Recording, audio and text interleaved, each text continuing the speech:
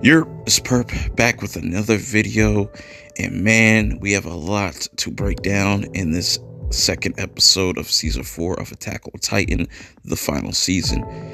If this is your first time checking me out, hit that subscribe button and follow me on Twitter at PerpMinded420, and don't forget to hit that like button, man. I have a playlist in the description below. I did a live stream with some of the homies. Shouts to K-Dot, shouts to Swag Kage and Belied. We do some interesting discussions, but definitely check that out. I'm going to do another AOT live probably next month when there's more episodes out. But let's talk about this episode, man. There's a lot of information, a lot of reveals, a lot of things that I was speculating coming true.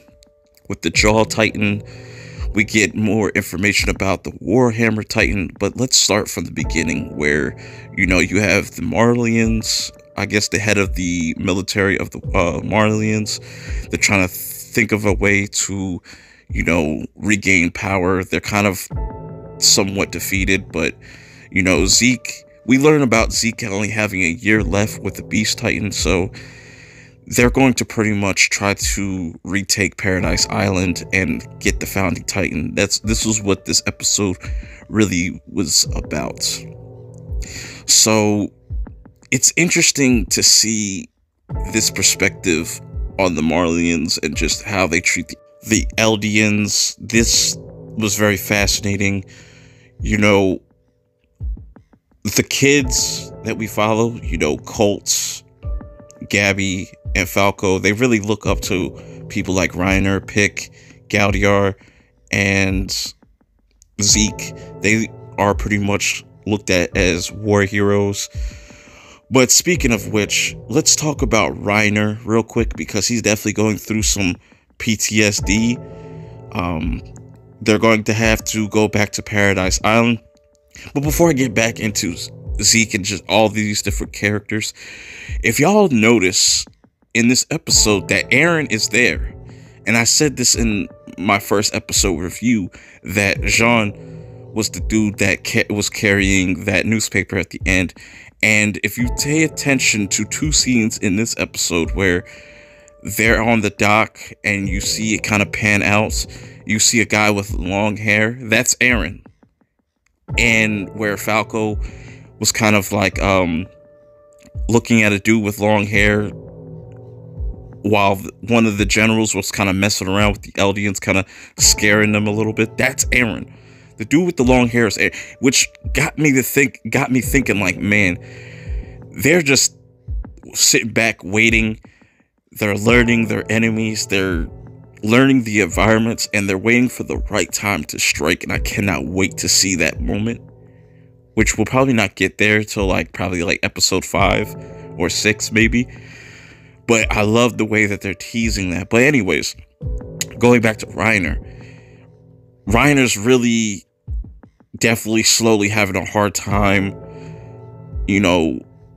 coping with this. He's kind of having flashbacks on being on Paradise Island, you know what I'm saying? And we come to find out that he's related to Gabby, so that kind of confirms that they try to keep these Titan powers within, their bloodline. It's also interesting that I don't think Zeke knows that he's of royal blood, and it's interesting. I'm really liking what they're doing here with the different perspectives. Now let's get into the Jaw Titan real quick, because when he's having Galliard, I'm pretty sure I'm pronouncing that right, or let me know, correct me in the comments below. He has a conversation with Reiner saying if I would have took on the power of the Armored Titan, this would have ever happened. And I had this theory that Ymir did eat the Jaw Titan, and that's why she turned back to a human. And now that Galliard has the Jaw Titan back, I like that he's able to see her memories, and he kind of calls out Reiner for always being saved by a different person every time, which was really interesting. I like Galliard and Pick's kind of relationship. It kind of seems like they're a little bit closer than we think. Also, I liked how after they get done in this war, we get to see all their different families and stuff. Like Zeke and his grandparents are still alive, and they're kind of still brainwashed and whatnot. And I cannot wait. I really hope that we get some more interactions with Zeke and Eren, because they are brothers, well, half brothers, and I want to see that interaction. I want to see what's going to go on with these other characters. So they have pretty much a year to obtain the Founding Titan, which I don't think they realize that the enemy, well, their enemy is already there, and they're just sitting back waiting. I can't wait. And we have more information, a little bit more information on the Warhammer Titan. That's the Titan that you saw in the trailer with the white Titan with the hammer.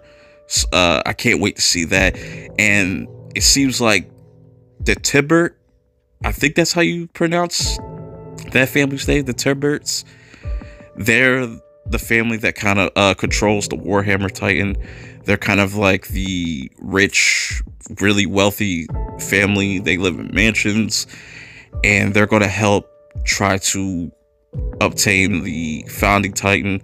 So that's pretty much Zeke's plan, to kind of, you know, make things right before he has to pass on the Beast Titan's powers to Colt.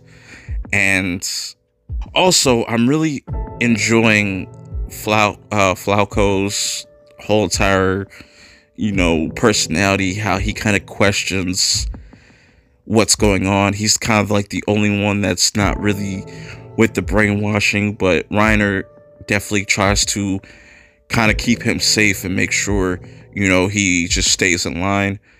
Even Reiner, I think, questions his loyalty to Marley. I think a lot of characters over time are going to question themselves, and I cannot wait. And because I see what they're doing here, you know, they put in that whole touching moment of all these characters meeting up with their families and stuff, and I think they're all in for a really rude awakening. Let me know how you guys feel about this episode. Yeah, there wasn't that much action, but we definitely got a lot more story and a lot more backstory on a lot of these different characters. And man, pay attention throughout this episode, because I feel like they're going to tease a lot of different characters that we're familiar with. Like Eren is at least in this episode twice, and I really like that, you know, they're slowly teasing his character. I wonder if he's going to have any interactions with Falco, and maybe kind of see him as like an ally. But oh man, I cannot wait till next week. This week, the week shit's going to kill me, but stay tuned for, you know, an AOT live somewhere in the near future.